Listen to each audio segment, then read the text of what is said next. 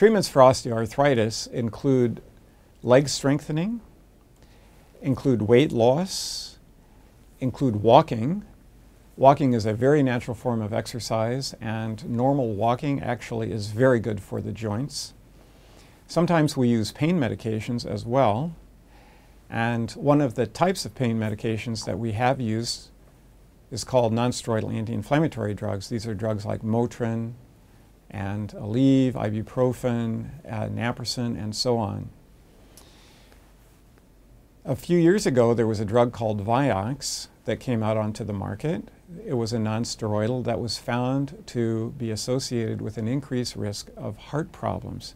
It was taken off the market, and because of that, and because also it became or has become increasingly recognized that these nonsteroidals are associated with high blood pressure, are associated with bleeding in the gut, are associated with kidney problems. More and more, we are reducing the use of nonsteroidals for treatment of osteoarthritis.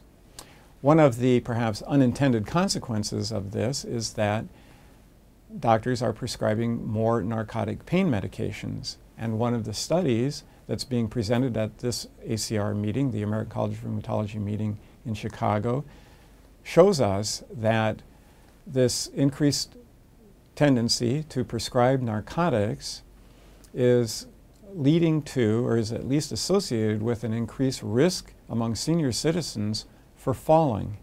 So that's something that I think was really unexpected, and what it tells us is that we have to be very cautious with the types of medications that we are using to treat people who have osteoarthritis.